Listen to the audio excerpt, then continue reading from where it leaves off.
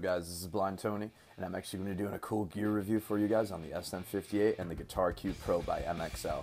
I'm going to do one at a time, then I'm going to put them together to show you what kind of sounds these things can make. Anyway, check it out.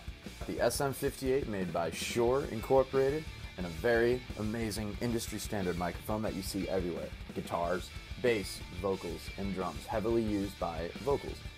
I use this to record for vocals, I use this to record for guitar.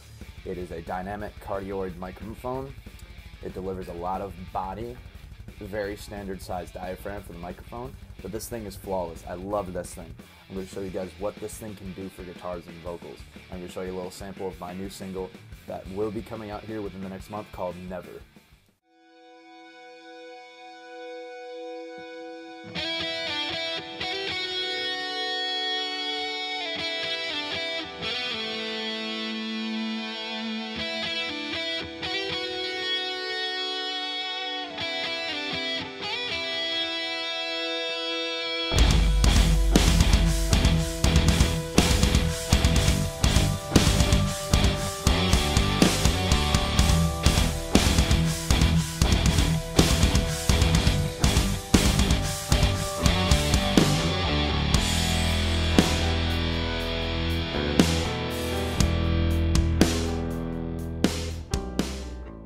As you heard, guys, that thing can stand up. It delivers a lot of body. It's very full, good clarity. But another microphone that I've been using a lot, I don't use it as much as I used to, but I do use it. It's excellent. It can be used for a snare drum. It's heavily used for guitar, obviously, because that's what it's made for.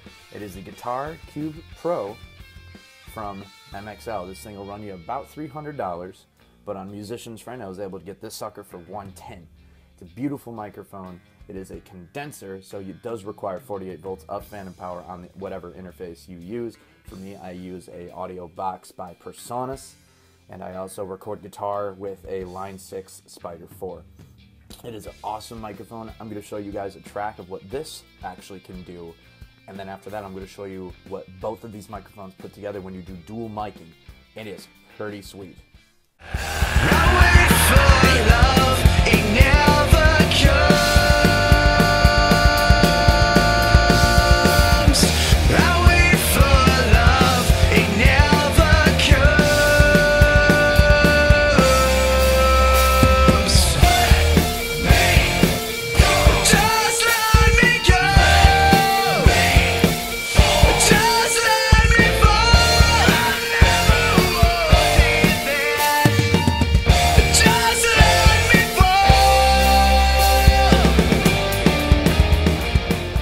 Alright guys, as you can hear, that microphone was actually pretty sweet. The thing I love about the Cube is it delivers a lot of clarity to your sound. And another thing I want to show you real quick is how I mic these two.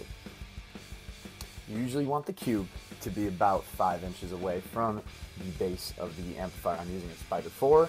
It's a nice amp. It's about 75 watts. I got this about 4 years ago. It's what I've been using this entire time for all the demos that I recorded. And then the Sm58, you want it to actually capture the bass of the amplifier itself. That's why I have it centered and right there, and you usually want the Cube to be right behind it. But as I said, this is a condenser, so it does require 48 volts of phantom power. Not very many cheap mixers will have that, so I recommend you either get something like the Shure X2U, which is another interface I have. I'll probably do a gear review on that if you guys want, and the PreSonus audio box, which is a 2-channel interface with phantom power. Thanks again, guys. This is Blind Tony. Hope you digged it, and we will be back.